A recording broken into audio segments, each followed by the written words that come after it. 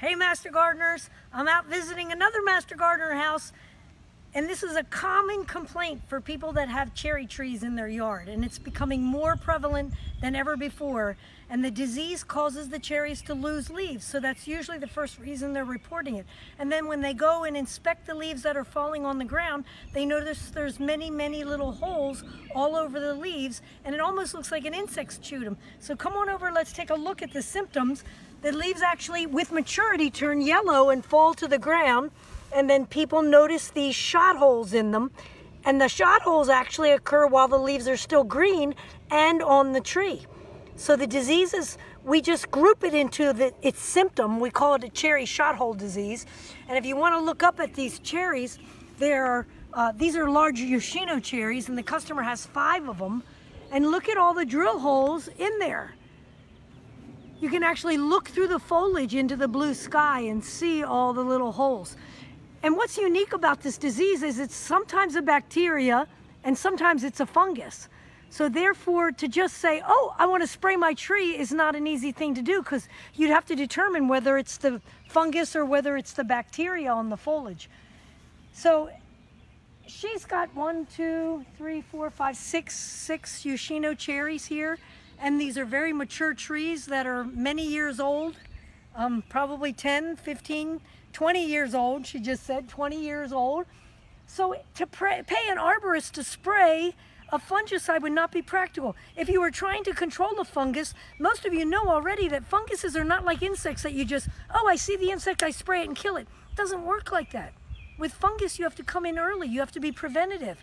And so when the leaves are first emerging on these trees in the spring months, you'd have to be applying the fungicides on as protective sprays on that young foliage. And you'd probably have to come in 2 times and spray those preventative sprays. And on a tree this size, that's a lot of money. So it's really not economical for anybody to control cherry shot hole disease. So we're left with just wait and watch. Now you'll notice they have a road out here.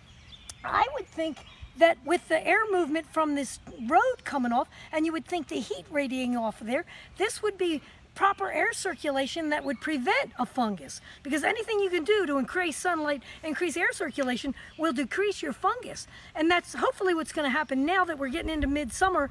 The heat from the pavement's going to help the trees stay dry, and that's going to work to her advantage. But in a home, you might consider how you might prune your trees and thin them out. And if there's surrounding trees that might be shading yours, if you can remove them to increase the sun, that'll reduce your infection by fungus. But not an easy one to control. And if it were to continue with wet weather and cool nights, and this persisted, she might lose most of the leaves on her cherry tree and really be able to do nothing until next year, beginning a spray program, which is really not economical. So you're kind of stuck to just kind of wait and watch what your cherry tree does. I think she's going to do fine for the rest of the summer. I think we're going to dry out, and she's going to keep most of her leaves.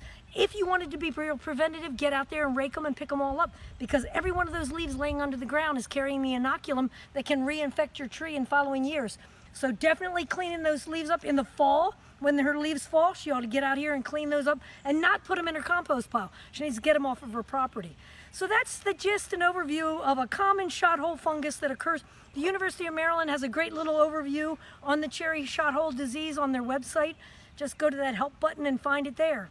So there you are, common fungus.